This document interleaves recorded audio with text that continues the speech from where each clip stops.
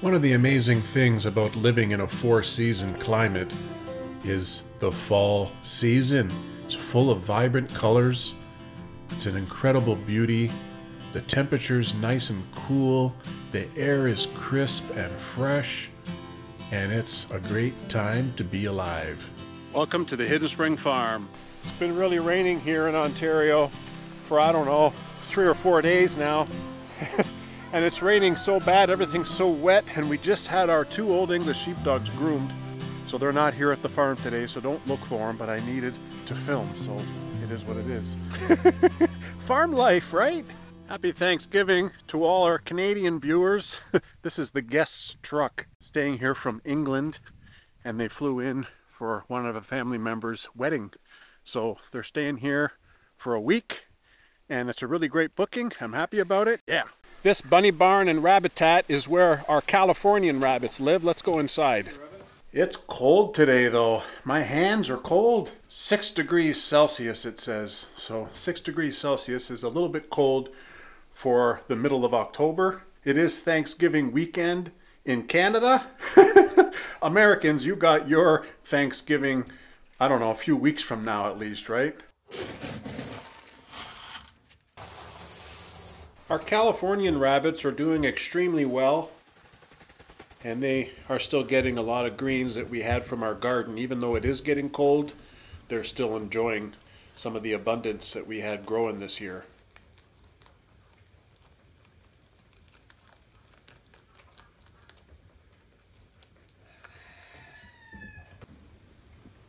We're 90 acres here on the farm. We have 15 acres of hardwood bush. We have a 10-acre horse paddock. The neighbor keeps their horses in there. We have, I think it's about a 2-acre orchard, and it's been really fun developing this farm so far. It's almost like it's storming out today, you know? We got a lot of wind. Hope it doesn't interfere with my impeccable audio. I got the guard geese and the training ducks and the training chickens out in the chicken yard. It's their turn. They need to get some grass and whatnot. And honestly, waterfowl doesn't have any problem with the rain. Chickens, on the other hand, they don't care for the rain too much. They hide under the trees, or they'll stay inside their coops. This here is the Chateau du Poulet chicken house. It houses all of our chicken breeds. It houses our meat chickens. It's got 7 coops.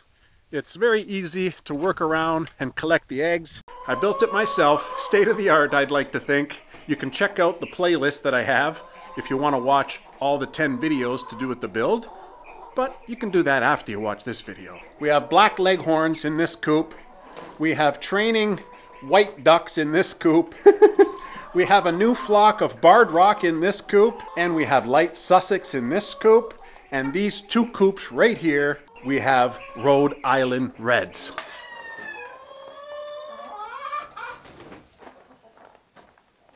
That's Elvis Presley right there. He's our black leghorn rooster. He takes care of his hens pretty good. He can be nasty sometimes. As you can see, he's getting closer. Look at him, he's getting tough.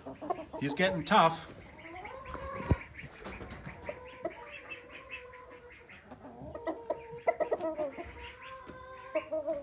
Elvis, you get back in there. There's one Rhode Island Red that got stuck in here, and she just became part of the flock, and that's okay. This coop has the new ducks. We just hatched out these fellas. They're all yellow ducklings. They'll turn into white ducks, and they're pretty cool. But there again, they're too small to have them living with the adult ducks. Here's the new barred rock flock. They're looking amazing. They're actually very beautiful birds with their black and white kind of spotted looking pattern. And it looks like we got a few hens and a couple of roos, so we'll have to figure out our 2 roos, which one we're going to keep. That's Michael Jackson right there. He's the leader of the light Sussex flock. This here is the chicken yard. We don't really have any chickens out here yet today because it's pouring rain. We do have 40 acres of hay on this property, and we lease those 40 acres out to our neighbor. It's a perfect system. They take care of the hay, they cut the hay, they mix it all up, they bale it. They can give me a couple of bales if I want, and they make money selling the bales. They keep some of them for their horses. This is a 10-acre field right here. There's a 20-acre field down there, another 10-acre field over there. As you can see, it's beautiful fall colors right now. It's quite vibrant and incredible and really nice to be outside if it wasn't for this rain. There's the 2 Rhode Islands that are almost big enough to join the Rhode Island flock.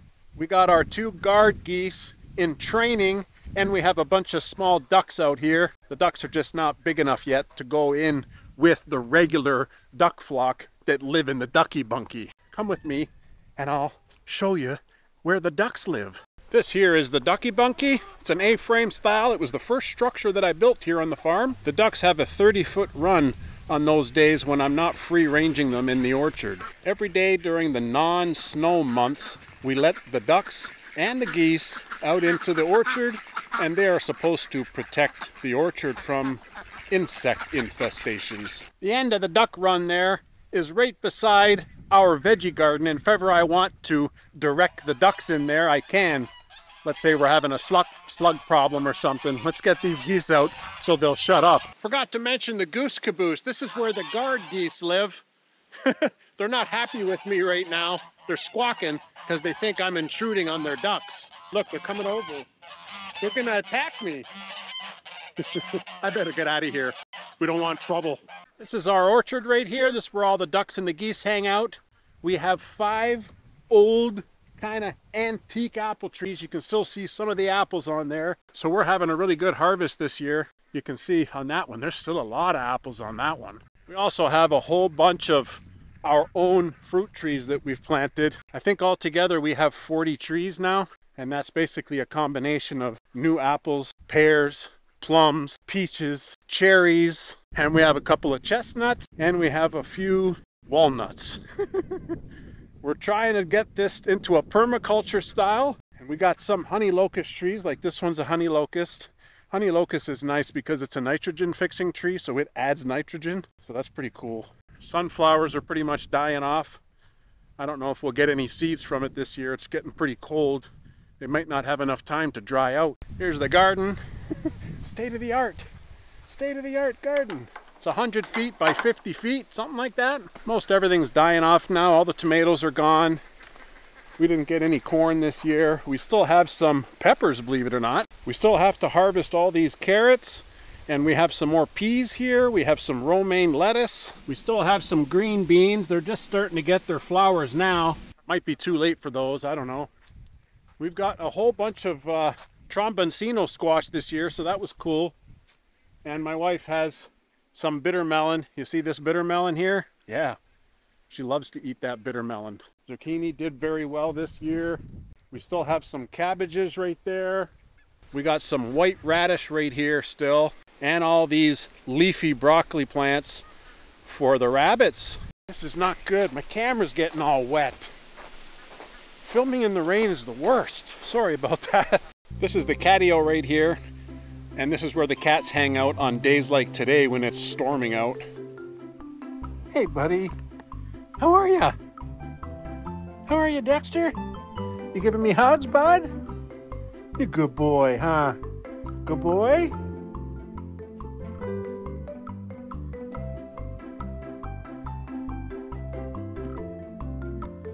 Miss me, huh? Maggie! They have a little cat door that goes into the workshop, and they can get warm in there and get out of the weather and hang out. Tango! Tango! Hi, Tango! They can climb up over there, they can go in and out, climb up over here, they have a hammock. They have a hammock over here, they have climbing apparatus logs, they have a catwalk all the way around here. And when they're trapped in here on stormy days like this, at least they can hang out and get some fresh air and get some exercise and play a little bit. You know, be cats. I keep all our barn cats locked up in the catio and cat house every night now, just to protect them from coyotes. We've lost 4 cats in total in the past 3 years, so it's a little too heartbreaking and ridiculous, and I'm doing my best to try to prevent it. What are you doing, Dexter? Tango! Hi, Tango! Hi, Tango! Hi, Maggie! Maggie. Maggie. Maggie. Hey, Junk. Junkie. How are you, buddy? You okay? Hi, Mango. Hey, buddy. You okay, bud? You guys got to stay in there, okay? It's way too mucky today. As we walk down towards the barn, I want to show you the neighbor's horses. How you doing, bud? You okay? You okay? Come on, bud. You're okay, right? You're okay, right?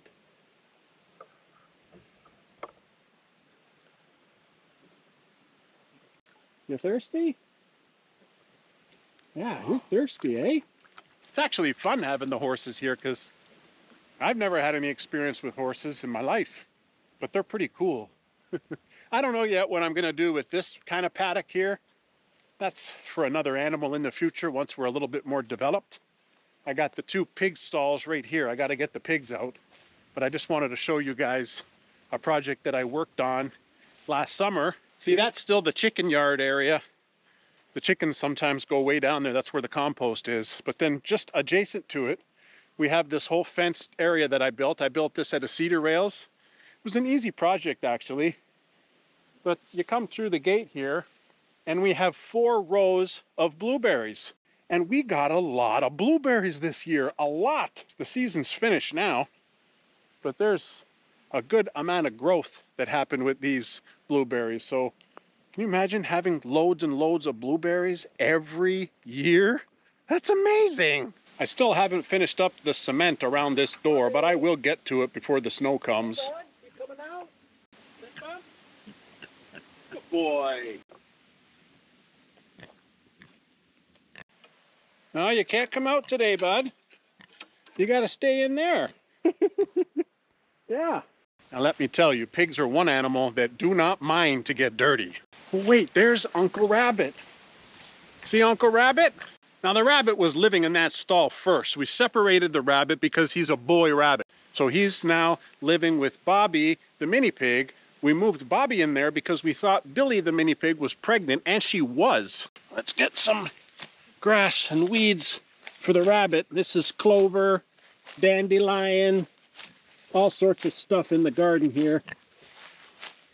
And Rabbit loves this stuff. There you go, Rabbit. Come and get it, bud. Not you, Bobby. That's for the rabbit. That's for the rabbit, bud.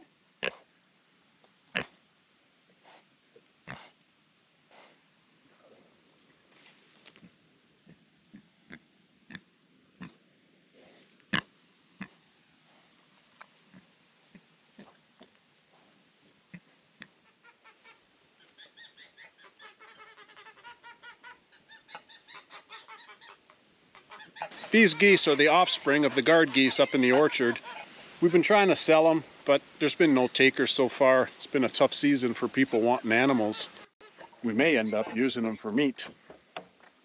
For those of you following along, we were keeping Mama Billy the mini pig in this area. We now put her back in with the piglets. So far, they're doing pretty well. I've noticed that they have not been bothering Mama's teats at all, so I think they're pretty well weaned off of the milk. We had an incident in here yesterday with the water spigot there. The piglets broke off this water thing, you know, the nipples, and it made a big mess. There was water everywhere in there. Now it's all muck. I should have known that was going to happen. It's not durable enough. I need a steel one.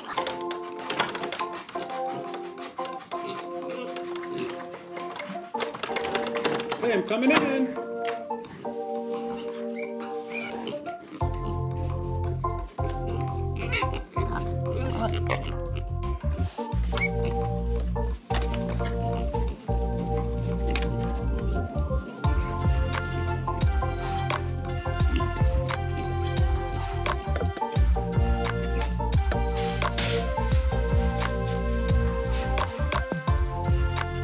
Okay, pigs, I'm coming. I'm coming, pigs. Some in there. Some in here. Share, share. You guys want some? Bubby. Here you go, rabbit. You too, bud. Get some grub. Bubby, don't make a mess.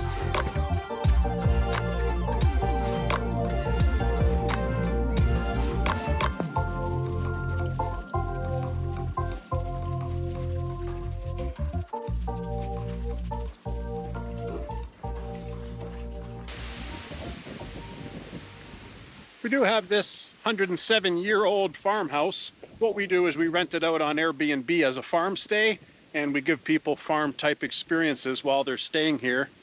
You know, dealing with the animals, cleaning up maybe, feeding them, petting them, collecting the eggs, that kind of thing. Especially kids, they really love that kind of stuff.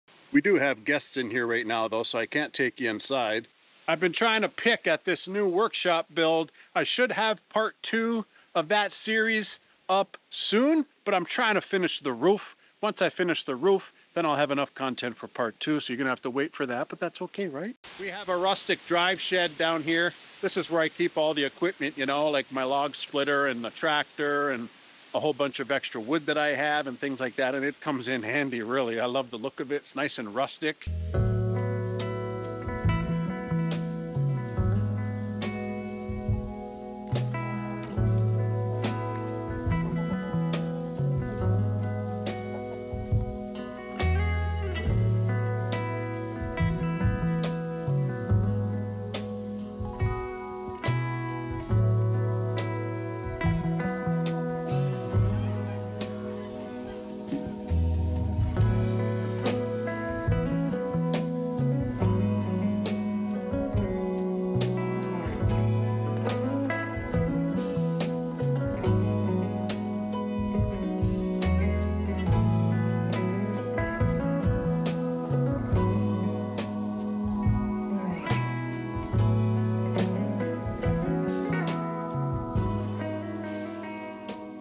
Hopefully you guys enjoyed the little tour in the wind and storm today.